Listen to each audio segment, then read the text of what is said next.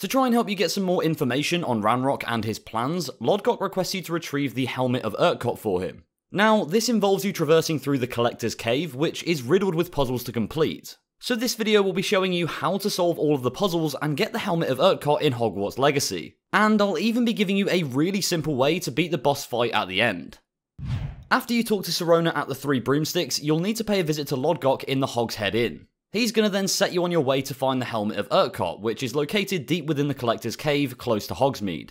Once you enter the cave, it won't take you long to find the first puzzle, which is almost like a tutorial for how the rest of them will work. You'll see on this door here that there's a missing moth at the top, so all you need to do is find it and return it to the door for it to open. If you take the path to the left, you'll find the moth at the end of it, and all you need to do is use Lumos to attract it to you and then walk it back to the door. As soon as you stop casting the spell, the moth will automatically return to its position and the door will open. This will lead you straight onto your next puzzle, which is slightly more complex, but still pretty straightforward. As you enter this room, you'll now see a door with 3 missing moths on. 2 of them are located within the initial room, but you'll need to use a purple spell of some description on this door to the right to access the 3rd one. Then place them all in the door and you're good to go.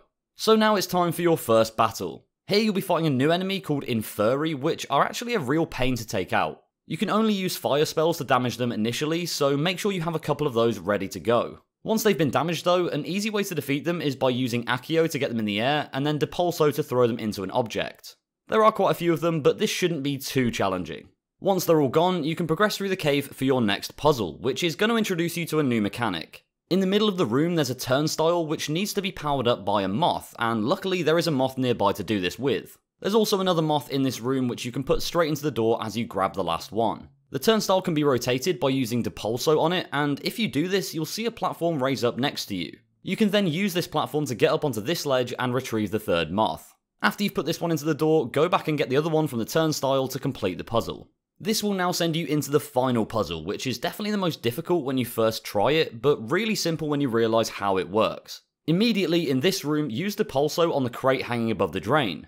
This will cause the crate to fall and break through the floor, allowing you to drop down into the next area. There are a couple of items in this room as well though, so go ahead and pick those up first. You'll need to move the box in front of these ledges with Accio, but then it's as simple as jumping up onto them. Anyway, after you've collected those, head down the hole in the ground and swim to the right.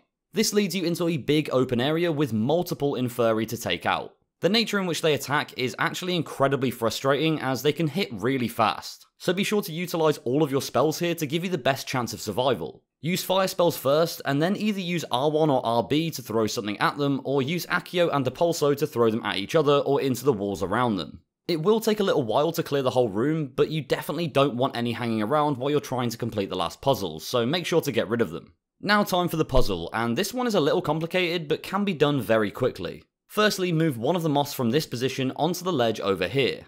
Then take the other moth and place it into the turnstile. And here's where I got confused. I was only using Depulso once on this turnstile, which does push this platform up over here, but not enough. What you need to do is use Depulso multiple times on the turnstile so the platform raises up to the same level as both of these ledges. Then once you do that, you can grab the moth on your way to the door and place it in. The second one is across on the other ledge, so raise the platform as much as possible, quickly grab it and jump over to the other side again. Then the last one is down on that ledge that we put it on, so use Depulso on the turnstile yet again to raise it up to you. You'll be able to get it with Lumos from here, and the puzzle is then complete. Through this final door is where the helmet is supposed to be, but unfortunately it's been stolen. So of course it's now your job to go and retrieve it. Meet back up with Lodgok to give him the news, and he'll tell you where to find the thieves. Then simply make your way to the marked area for the final battle before completing this quest. Upon arriving at the location, you'll be met with multiple Ashwinders and a huge troll, which is actually really tough to take out. Luckily, I found out a way to make this a lot easier, and yes, it's very cheesy. If you use the Disillusionment spell, you can make your way past this area and across the bridge on the right. From here, you can take out the Ashwinders with a bit more space, and the troll cannot cross the bridge, meaning that when you've defeated the thieves, the troll is basically a sitting duck. It will be able to throw things at you, but these are really easy to dodge as you have plenty of warning. So just keep hitting it with your ancient magic and random objects lying around until it falls. The helmet will actually be on this side of the bridge in the tent, so you can just walk up to it and take it. This will unfortunately spawn an Ashwinder assassin and a couple more enemies, but with your ancient magic they shouldn't be too difficult to deal with. Once they're all gone, you can safely return to Lodgok with the helmet and the quest is complete.